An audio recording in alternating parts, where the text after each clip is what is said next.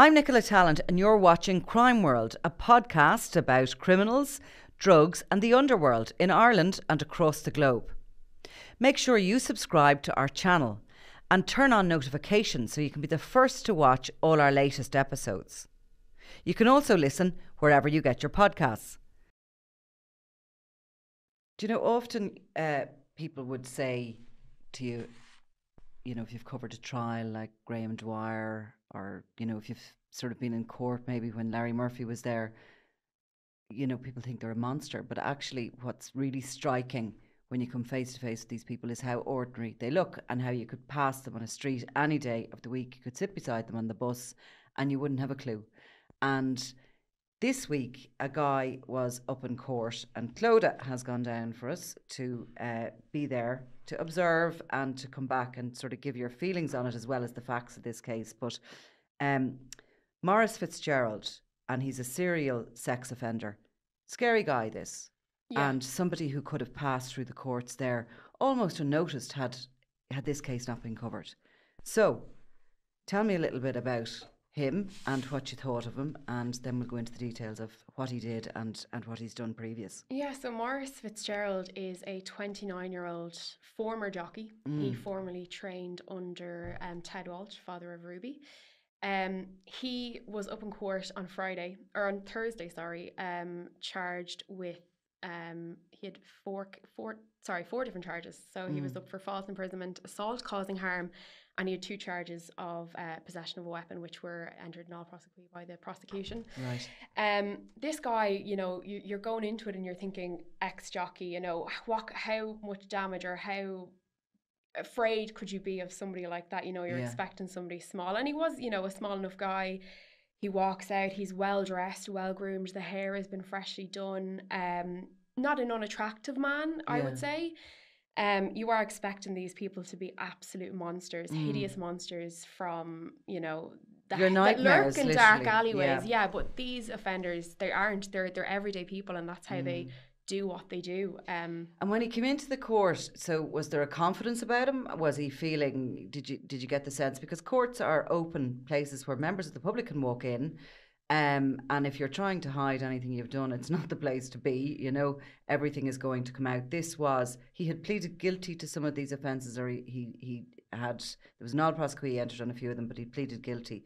So in that case, we don't hear the exact details of what went on, but during sentence hearing, you hear a lot of, you know, what happened and a bit of background about the individual. So did he exude a confidence or an arrogance or anything like that? No, I mean, the first time I'd seen that I remember seeing a perpetrator in the dock was when I went to the Jerry Hutch trial. And he walked out with this kind of, not a swagger, but he looked at the audience, he looked around the room, he kind of, you know, had a look at what was going on. But this guy it was kind of head down, didn't look at the court, was very intent watching. We got to see some CCTV footage from the attack, was intent on watching that, was engaging a lot in keeping an eye on the judge and what was being said.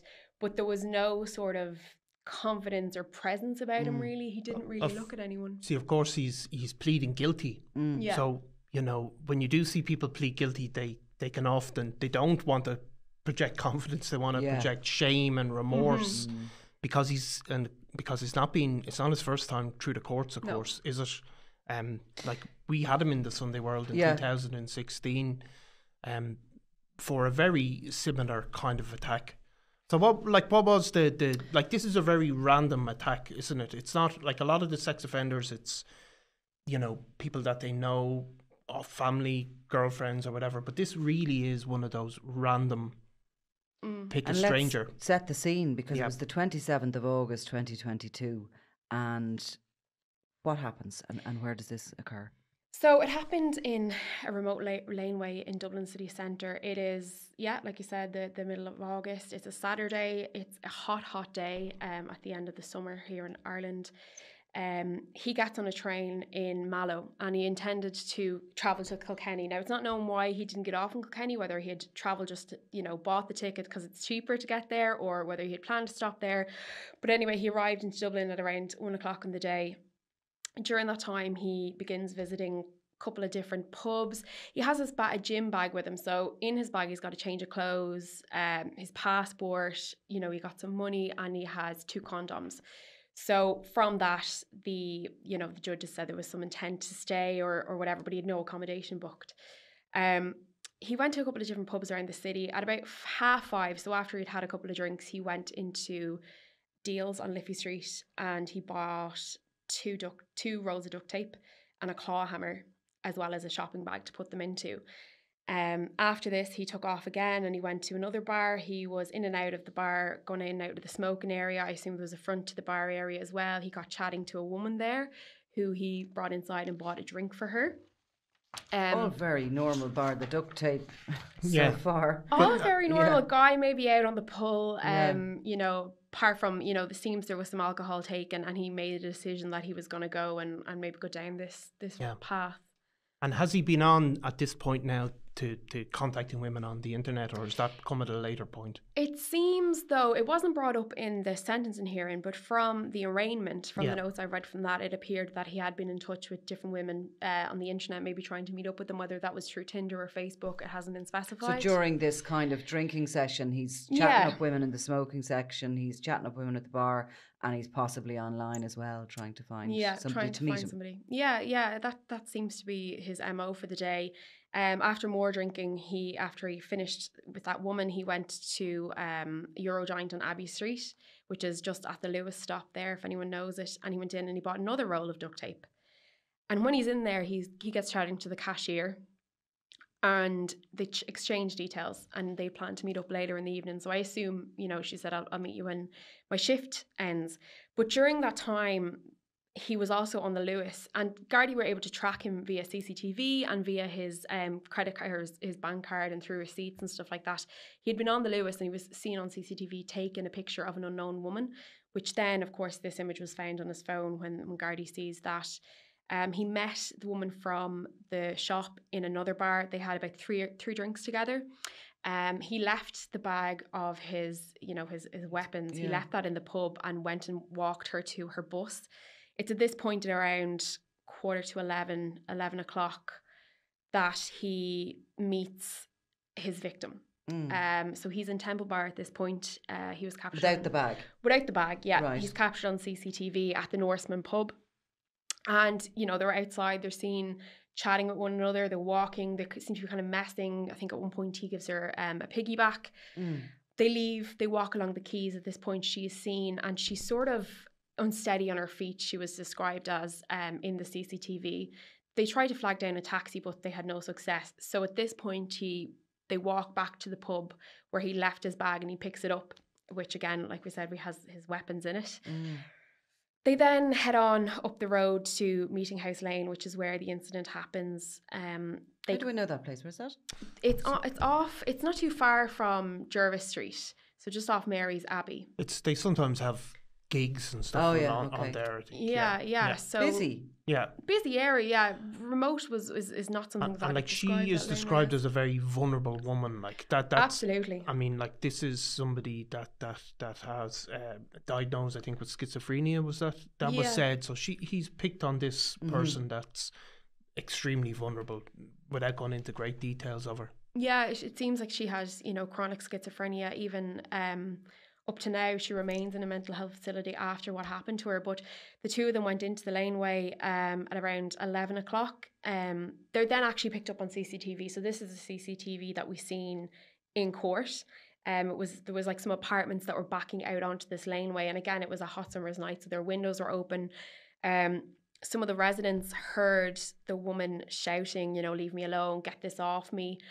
And that's when the Ring camera kind of picks it up. So because the Ring camera, it only picks up motion when motion is detected, so it's not continuous. So there was a couple of small clips, but this CCTV was played out to the court, and it's kind of very jarring because you're sitting there and you're watching him, you know, in the very small corner of the screen, he's standing over her, and you can kind of just see some movement, but the screams you can hear are so intense, and the sound of him pulling the tape continuously is being heard, so you can hear him wrapping her up. You know, first of all he bound her mouth and then her wrists and her ankles. Gardaí said that when they got to the scene, they couldn't even rip the tape off her mouth. They had to get a knife to remove. They just couldn't take it off. But yeah, we see in the CCTV that the attack happening, he's, you know, pulling her underneath the car. We can hear Gardaí sirens in the background, and as he obviously starts to hear them as well, he was intoxicated, so he might not have picked it up on it straight away. We see him dragging her. He's trying to hide her underneath a car, and when the Gardaí car lights come into the shot, that's when he drops her and he starts to run. But of course, he's in a cul-de-sac. Yeah. And he runs just, you know, straight to a dead end is what we see. He has a bit of a jostle with the Gardaí, but they do eventually restrain him. Right. I mean, at which point they realise they have in their custody a guy who's obviously attempting to do something very serious to a woman. He's bound her up. There's been no sexual assault, obviously, in this case. I mean, the woman actually tells Gardaí, he didn't rape me, but it was torture. And obviously, well, I mean, she presumably thought she was going to be. Exactly. I mean, because, and there's a good reason that she would have thought that, because, like, he does have a history of something remarkably similar in a court case in 2016. Absolutely, yeah. So the guards have arrested him. They realise that they have a sex offender. Yeah, so they take him to Bridewell Garda Station that night, and he's deemed unfit for interview because obviously he's intoxicated. So, you know, they end up interviewing him the next morning, and during this interview, he does admit that he had hit her. He said, "I'm guilty out," which is obviously, you know, Cork phrase. He said, "I did whatever. I'm guilty of dragging her across the floor. I obviously hit her." And when the Gardaí asked, you know, what would you like to say to the victim, he said, "Sorry for everything." But he had very similar incident that happened in Tralee in 2015. There was very similar MO in that he had duct tape. He tried this woman. He'd met her outside a nightclub. Again, a vulnerable young woman. She had said that she had lost her friends. She had said in subsequent interviews that she had felt that he was genuinely concerned for her welfare. You know, she was obviously, maybe her phone had died or whatever may have happened, that she had been separated from her friends. And he said to her, he approached her and he was talking to her and he said, you know, there's a party back in my house. Come back with me. You know, you can stay in the spare room. It's fine. And she kind of trusted him in this kind of moment of vulnerability, and afterwards, of course, she had said that she'd felt like such an idiot for trusting him, but at that moment maybe it was the only person that, you know, was there and seeming to help her. And of course, you know, you try not, especially as a woman, you know, you do try and be trusting, but obviously there is that level of having your guard up around people. But, you know, she did go back to his apartment in Tralee. He was working on a stud farm at the time, so he was living in the area. She went into bed fully clothed or whatever, and he went off to bed, pops back in beside her a couple of, you know, while later and says, "Oh, I can't sleep," and, you know, tries it on with her, and she says, no, he's not taking no for an answer, and, you know, tries to remove her clothes.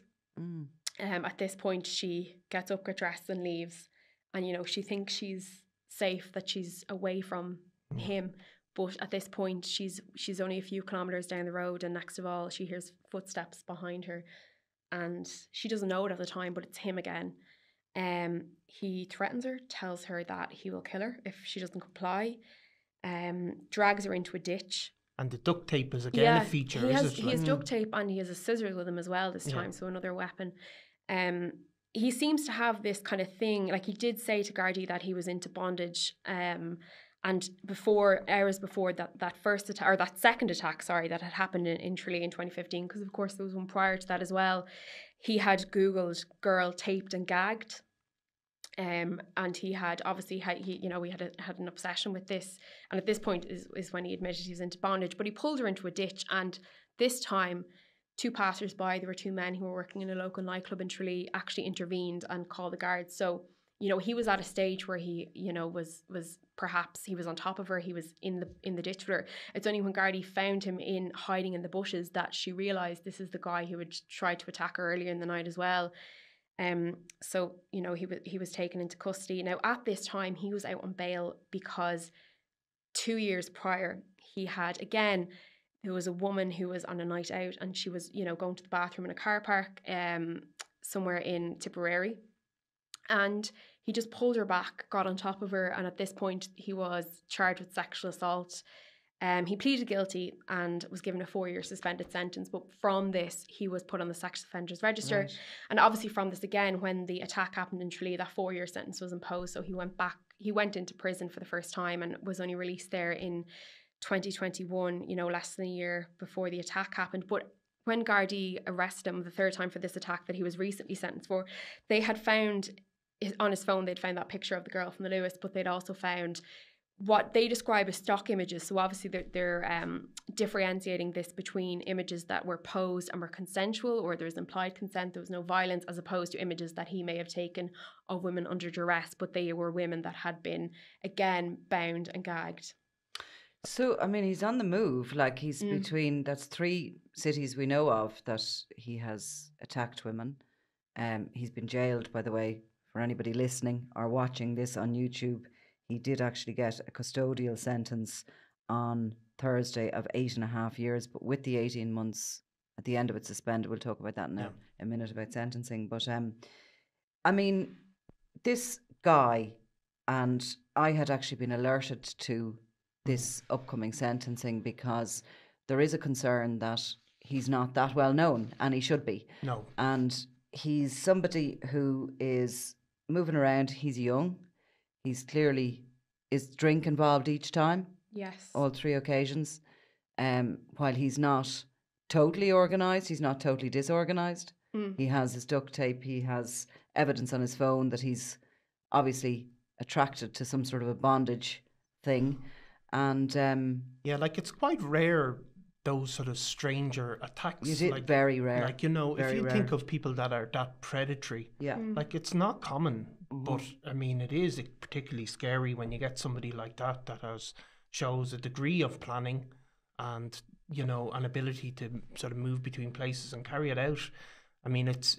He's reminding me of, I'm going to call him your guy. I know he's not your guy. Yeah. But Paul Moore, because there was a picture of Paul Moore shouting into Niall's face at one point, and if he'd hair, it would have been one of those model-y type photographs with the hairbrush. You could just see the ferocity of him coming at you in that picture. But he was a similar sort of a character that was supposed to be banned from drinking because he was, you know, he had these sexual desires seemed to come to the forefront with drink. Exactly. He was, and again, he was quite a, you know, not to me, but he was quite a talkative and intelligent person, I think, but he had this absolute impulse control problem. Like, he was out of control, and no matter what sentences he got, how much he was being monitored, he just kept striking again and again. And again, as I said, like, most sexual assaults, they're between people that know each other, family members, you know, partners. So, like, these kind of real predators, like, it's really, really uncommon, and it's very, very it's very hard to hear, really, stuff like that. A woman that is... It's very good to highlight, though, I think, as well. It is. A woman that is sort of schizophrenic to prey on that. Like, it's not... Because, you know, the thing is, like, our experience of these people, not that we're up close and personal as such, but just from our work, myself and Niall would often say, there's sort of, a lot of them are social misfits. There's something just a little bit uncomfortable about being in their company. A lot of people would say that. So that's why they tend to find and seek out the vulnerable. I'm just thinking, the forefront of my mind here is Graham Dwyer, and the kind of victims he went for were very, very vulnerable women. And clearly Larry Murphy, who has a conviction for horrific sexual assault and who has been named as a suspect in some of the cases of some of the missing women. Although there doesn't appear to be any forensic or otherwise evidence, but he is certainly suspected on that. Again, an individual that if you go and you speak to people who'd been in his company, they just say there's just something a little bit off, something a little bit odd about him. And Fitzgerald, that's not to say people are safe from Fitzgerald if he's like that. He's wandering around these pubs in town. He's obviously hunting for somebody until he eventually comes upon somebody who is. And he's like obviously functioning enough to get somebody to go on a date with him after work, after their shift finishes. Yeah, I mean, it appears like he had relationships beforehand from going through his social media today. We could see that he appeared to have had a girlfriend and everything like that before. And obviously, we don't have testimony from people who know him prior to these assaults. You know, it has been said that he had fallen and had, you know, numerous concussions or head injuries, obviously from being a jockey. And was that given as kind of part of his character? No, this is from previous court dates. Yeah. And, you know, there's this link between head injuries and kind of violence and how people's personalities can change so quickly. So obviously we don't know if he was always like this. And I suppose this is it again, as somebody, you know, when you're interested in these kind of things, you kind of want an answer. Well, why are these monsters the way they are? And I think that's a natural thing for everyone to want to know the why so that they can prevent it and stop it happening in the future. But I mean, yeah, definitely brain injuries can reduce impulse control. I mean, There's just no doubt about it. Like there's a couple of famous cases of NFL players over in America who suffered brain injuries. Sometimes these things are said in court and they're unqualified. Yeah. Like nobody is presenting a brain scan to say this concussions causes this. It could be. Yeah. It's easy to say it in mitigation, is it? Because you want to say something, don't you? Because, you know, obviously if you're defending this guy, you want him to get as small a sentence as possible. I mean, I did speak to somebody who did know him when he was younger, and the kind of character he was a troubled person from a very young age. Okay. And we actually wrote about him in 2016 after his conviction for the Tralee attack. We spoke to Ted Walsh at the time, who obviously knew nothing about it. Yeah. Said he was horrified to learn of it. Ted Walsh, obviously one of the most famous trainers in Ireland. But at the time we did that, I do remember we get a couple of emails, which we often do, from people saying, "Oh, leave the poor guy alone. He just had a a bad night." Yeah, whatever. Right. Like as you always get this, like you know, often. I mean, we've had people commit the most terrible sex crimes and had their mother or sister ring up and say, "How dare you do this?" So it's just when you get that, you know, you realise that there are people, and it wasn't his family or anything like that, but there are people around sometimes that want to downplay this, keep it out of the media, you know, and just to hear him. Well, I mean, there's always the kind of, you know, the blame it on the woman. Yeah. Isn't there? Absolutely. That's the whole thing there, that, you know, women often will complain that they get sort of accused because they were drunk or because they weren't looking after themselves properly, that, you know. Yeah, they feel like they go on trial. Exactly. I mean, but it's amazing, like this guy is only out a number of months really, is it? Because the attack was 2022 and he was just out in 2021. It appears like he was only out of prison less than a year when this happened. I mean, even looking back, you know, during mitigation, you know, that was one of the things his defence said, that, you know, he was only a young lad, which was and he had spent most of his 20s in prison, which isn't an excuse for what he's done, you know. And even at that, when you're saying women can feel like they're on trial for things like this because they were drunk, or what was she wearing, that sort of thing, you know, the mitigation again was, well, he was intoxicated, so, you know, which is disgraceful to hear and sad to hear as a woman sitting there as well, and other people who have been victims of sexual assault and whatnot, to hear that, you know, it's not an excuse for her, but it is for him. But the Judge Nolan, who was sentencing yesterday, you know, was very clear in to saying that, you know, they couldn't jail him preventatively, just in case he committed another crime, but they were. What did that mean? I was, now I'm only reading it because I wasn't there myself, but Judge Martin Nolan, curious comments, and I mean, sentence that Judge Martin Nolan and his sentencing has become a huge point of public controversy. Hasn't it just? Fairly or unfairly, it is a source of huge public controversy. I mean, you can see it all over social media. You know, I suppose what he's trying to say there is, you know, he can't jail him. He can only jail him for the crime that's in front of him, as opposed to saying this man, you know, may be a danger in the future when he gets out. He can't put him in prison for 20 years on the basis that this is a dangerous person. He can only convict for what's in front of him. For what's in front of him. So I suppose that's what he's saying there.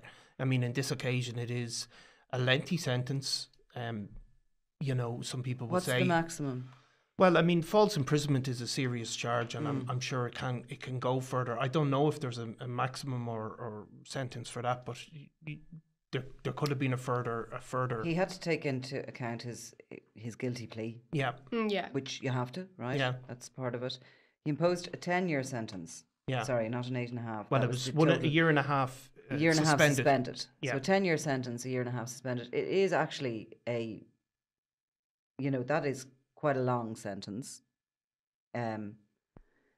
for a 3-time offender.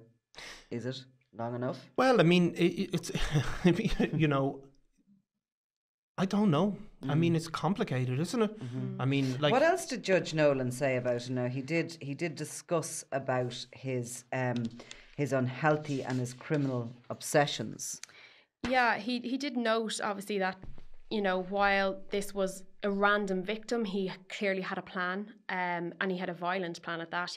He said, you know, he's prepared to use force to apprehend and take a woman, which, you know, he seems to have... The victim never was able to give a proper statement to the Gardaí because she is still in a mental health facility since the incident. But her father wrote and submitted a victim impact statement to the court, which wasn't read aloud, but obviously that was taken into consideration by the judge. He said that his certain interests and obsessions were to put them at their mildest, unhealthy and criminal.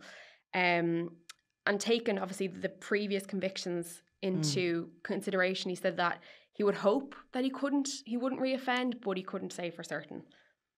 I mean, I think it probably brings up, like, what do you do with people like this? What do you do with people like this? I mean, so, like, there's You'd a couple... wonder, was the bag ever described? Well, of course, there was no... Was it described at any point during the sentence hearing as a rape kit? Was it a rape kit? Is that what he went out with in the morning? A rape kit? He had spare clothes in the bag, and then he put duct tape in it.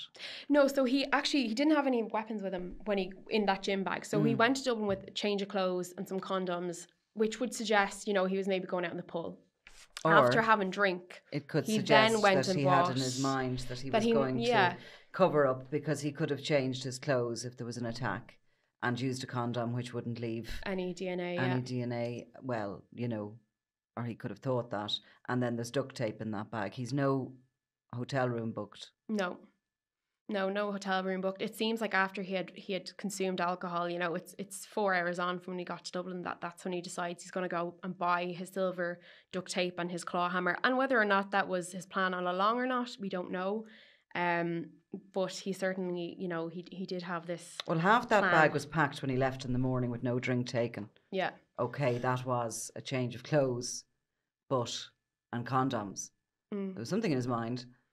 Absolutely. So just I'm talking about, you know, how do you deal with these people? I mean, look, you can have to... I know your Paul Moore was ordered not to drink alcohol because that was seen as a factor that really, you know, made him lose any impulse control that he had. Okay. And he was also not allowed to approach random women, which was something that he liked to do, Paul Moore, which was if there was a GA match on or whatever, people were drinking out in the streets at summer, he liked to go up and just start making conversation. So he was, I don't know if that was actually a court order, I can't remember, or he was directed not to do that. But I mean, it does. His drink with Fitzgerald, his way of meeting a woman or finding a victim, or, you know, he is remembering the next day what happened. He's not discussing a blackout, or it's not as if he said, was there evidence of how much he had to drink or how drunk he was? There doesn't seem to be much evidence of how much he drank. The only time that was mentioned was when he went to the bar with the woman from Eurogiant. They had 3 drinks together. Other than that, there was no kind of quantity of how much he had drank, although I suppose we can take into consideration the fact that he was ruled unfit to give a statement the night that he got to the Garda station because he was intoxicated. Well, one of the interesting things I thought was that he was ordered to be of good behaviour, but he's only for 5 years he's supervised post-release. Yeah. Which is a strange kind of very strange thing. But he remains on the sex offenders register, no doubt. But I mean, you know, like, what is the sex offenders register? And how does it work? Well, what is it like? Because I mean, we know what it is, but I mean, you're supposed to sign on. Right, and then you're supposed to give your address, and you're supposed to say if you're moving. Now, let's look at the case of Larry Murphy, who wasn't strictly on it because his offence happened before it was set up, but they did kind of put him on a sex offenders register. But the fact is that the sex offenders register is it's a trust with an offender. Yeah, you're relying on the offender to tell you the truth. Yes. And by nature, offenders, and particularly sex offenders, aren't going to be trustworthy, honest people. Yeah. And so the sex offenders register, obviously, if there's vetting or anything like that, it kicks in. But I mean, if a sex offender moves address, he has to within 7 days go to the guards and tell them of his address, and really that's the only activity he has to do. Now and some of them he can't, you know what I mean, there'd be if they wanted to mix with kids or whatever, if there was the Garda vetting is obviously not going to be, a sex offender is not going to be Garda vetted. It is not what you see in the States, where you have repeat offenders with ankle bracelets, which you know, being monitored in real time. It's just not that. And there are facilities for members of the public to actually go online to see where sex offenders are living near them. Yeah, that has never been something that's here. Or in the UK or in other countries, there is sort of vigilante groups have kind of emerged to out sex offenders. Some of them would be more concentrated on offenders who are trying to groom younger kids and that. But it's a bit of a mess, the whole thing, isn't it? It is, and of course there's legislation that's proposed that could change some of this. There is technology that's being discussed to be introduced. I mean, you have to say that the type of people that are like Maurice Fitzgerald are quite a rarity, and that maybe there should be a way of categorising and keeping a track of that kind of really high level predatory behaviour. I mean, you know, but we're not doing it, and it is scary to have sort of a young, presentable, articulate person that obviously has a degree of social skills in terms of mixing, and you know, he'll be out. Obviously, it's 8.5 years, so he'll be out in 6 years.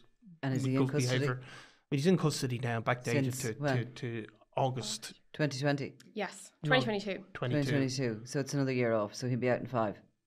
Well, yeah, nearly. Something like that, maybe. You know, yeah. So in or around that. So it is. So he'll be 34. Like, obviously, in this occasion, he's not being convicted of. He's been convicted of false imprisonment, not a specific sex offence. Though obviously the motive is there and clear. So yeah, this is it. Like, it's not. It's unsettling to hear people that wrong, isn't it? Like, even when we talk about gangland criminals who maybe commit murder or whatever, like, they have a reason within their own logic.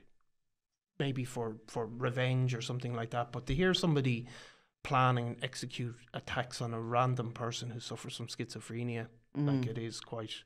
And I mean, also, is he, you know, what do we not know about him? Yeah. I mean, we have 3 cases where he's been caught. You know, women, the fact of the matter is, who sometimes make decisions when they've drink taken and they don't want to know about it again, and they don't complain about it, and they don't, you know, there could have been other women that have met with Maurice Fitzgerald that just wanted to park that as something that they didn't want to end up in court about or whatever. I mean, you know, the Rape Crisis Centre will talk about the amount of non-reported sex assaults. Which would be the majority of them. Yeah, the majority of them, exactly. Yeah. So... so tell me, how was your court experience, Clodagh? My court experience, well, I've never sat in the criminal courts watching sentencing like that before. I've been to murder trials, I've been to the district court. Which court was it? It was in the Central Criminal Court. It was Court 5, like, was Court it? 5, yeah. So. Which is the most chaotic when you... Yeah. It was very chaotic. So the whole time there was just people going in and out and in and out. And I was like, why is the judge not giving out to these people? It was so distracting. And obviously when I'd been in district court, things go so fast. Yeah. You know, people for driving offences or whatever it might be. But in the criminal court, watching people come in with their bags ready to go off to prison, I was like, are they going off to prison with those bags? And then I actually seen a partner hand the bag, and off he went to prison for 24 months for some drug conviction. But no, it was very interesting. With this one, you know, I was afraid. I was like, oh gosh, how am I going to see what's going on with all these people coming in and out? But that's just silence, watching what was happening in this case. They lash through some of those mentioned dates and all of that. Like, it can be so chaotic, and it can be difficult to... I was trying to tell Clodagh where to sit and what to do, and telling her not to be afraid to ask people if she didn't know what was going on and all the rest of it, because the courts are just quite chaotic, and half the time you're sitting there going, what just happened? Yeah. Did I miss that? The amount of people turn up in tracksuits, I always think, is would you not just put on the tin of fruit for the day? Well, I have to say, when March 2020 happened, and the courts, obviously, like everything else, went a bit chaotic with COVID and everything, and they're back. I mean, there are still quite a few people who are before the courts at the moment going around with face masks up to here because they're the best invention ever. Nobody can photograph them coming in or out. And when they're inside the court where they cannot be photographed, they've the face masks underneath here like a kind of a slingshot. Because, but look, they can be crazy, but it was a really good, interesting case to send you down on and to hear your thoughts on it, like, as well. I mean, on a personal level. What was it? I mean, as on a personal level, I'm sitting there and it's, you know, he had this, as Nicola has taught me very much about, is the prison glow. You know, their tone, they're working out, they're fresh, the fresh haircut, all that jazz. And what was most interesting to me was the fact that I was like, this guy is the exact same age as me. So I'm going to go through life now. Like, this is something I'm never going to forget, you know?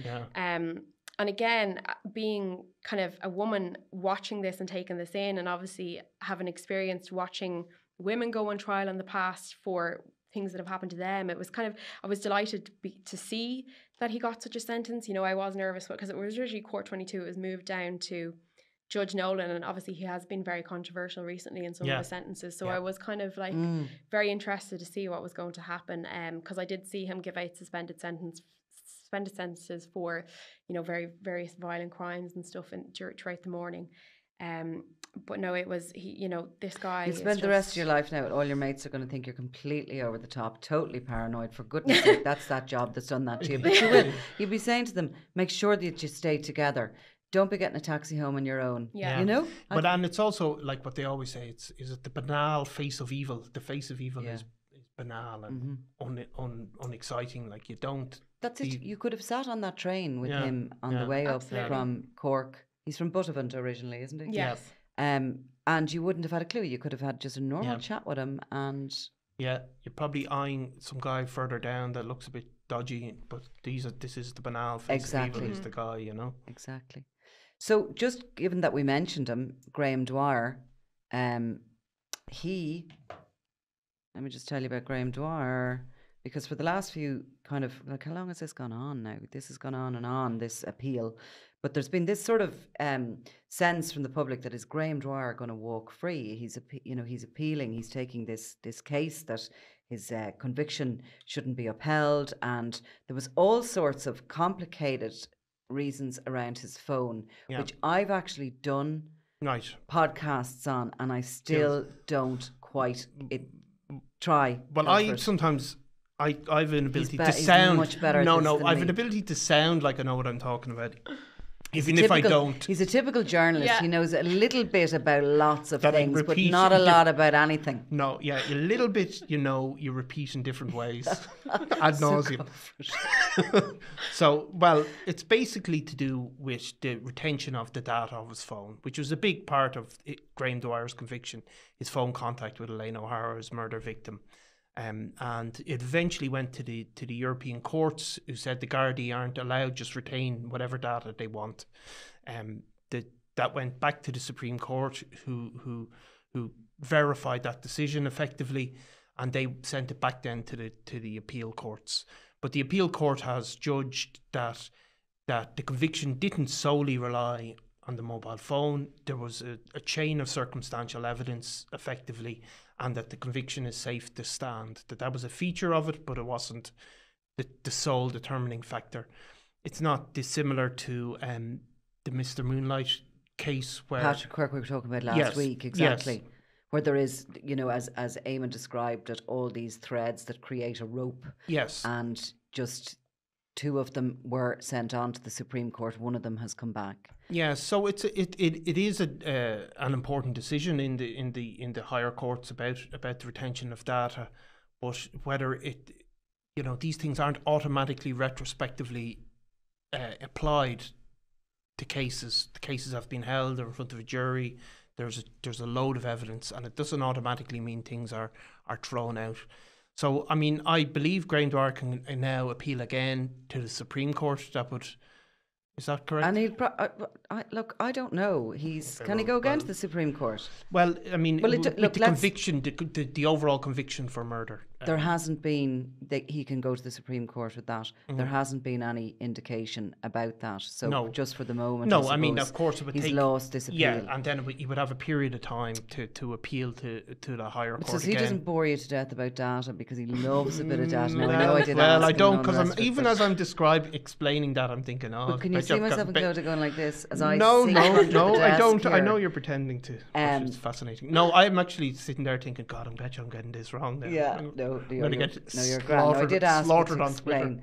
But what I was going to say was, on a more serious note, in the case of Graham Dwyer and the murder of Elaine O'Hara.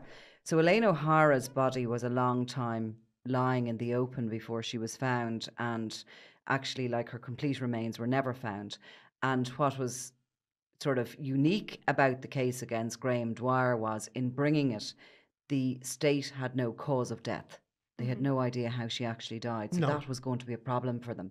So they did have to bring in all this circumstantial evidence, and a lot of it was on phones, some of it was on computers. But, you know, there was a lot of evidence that he was going on the internet to look up the kind of things he wanted to do to women. And, you know, he was what they call interested in piquerism, which was stabbing a woman while having that's what aroused him, basically. And he had been somebody who was increasing his sort of acting out his fantasies all the time, and there was evidence that was getting, you know, it was building to something which the state said was the murder of Elaine O'Hara. But just when you see Maurice Fitzgerald also, you know, going online to look, obviously, at what he then carried out to a degree anyway. To a degree. Yeah. There's certain, like, similarities. There was some sort of a bondage situation with the duct tape and that. But, so, I mean, Niall, you're right. I mean, these are the kind of the guys that are at the highest level of probably of danger to women, to random women, to women who are walking down the street, or people who are out for a drink in a bar, because there can be a lot of hysteria around this. Yeah. You know, with women feeling very afraid, which women shouldn't feel very afraid.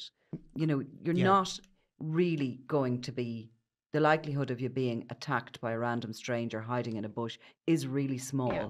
You know what I mean? In this country, gun crime against individuals involved in organised criminal activities is far more likely to happen than you're not going to be. Yeah, you're not likely to be stopped in the street and shot or attacked. And that's some reason why we're doing a podcast on Maurice Fitzgerald and Graham Dwyer became so notorious, is because these things are really quite rare. But Graham Dwyer, again, ultra normal, like beyond normal. Yeah. You know, like model aeroplanes, was an architect, a boring house husband. Family and kids, I mean, that's partly, I think, some of the reason why it became so notorious, because it's so unusual and unheard of, you know. So there are a small number of men that are of that real predatory nature. And it's up to I suppose the sentencing is one element of it. I do think the media has a role. They do. You know, and the Sunday World can be slagged off for using pictures of people and all the rest of it. But in the end of the day, it's good for people to look at that face of Maurice Fitzgerald women, and to know what he looks like. I mean, it's not going to be embedded in your brain. I don't want people to be having nightmares about him, but it's good to keep sort of abreast of who these men are, and just so as anybody could report them if they're acting suspiciously as well. I mean, he's going to be out in 5 years. It's not that long. I mean, we had a case recently of a very notorious killer and sex offender who reappeared on Tinder after he got out with just a slightly different name. Yeah. And that's quite common. You know, this is where these people end up. So there is a value for these people to be named, shamed and pictured. So thanks a million for covering that, no Clodagh, and for your great reportage of what happened in court. We'll maybe traumatise me again. Traumatise her again further next week. So you can just end up like really freaking out your mates. Brilliant, perfect. Anything else, Niall? Are we? No, that's all good. This week is the no. Sex I mean, there have been other developments. I mean, I think there was an interesting development with the Criminal Assets Bureau and the Gardaí, and the Spanish police targeting Barry Young's crime gang in Spain. Very interesting development, because that's exactly what needs to be happening. Yeah, and you know, so we'll have more in the paper this weekend about that. So there have been further developments, but. And you and I'll talk about that maybe next week, or myself and Eamon will talk about that further, because that is a really big thing that Europe needs to. I would think they're having calls for it by people way sort of more important to us than I am, but I think there has to be a sort of a Europol of CAB working together, because these criminals, they are not just keeping their money in one country, they're transferring them, they've assets all over the world, and the only real way you get to them next is to go for them in cooperation with other assets recovery agencies. Okay, so thanks a million. Thanks, Oda.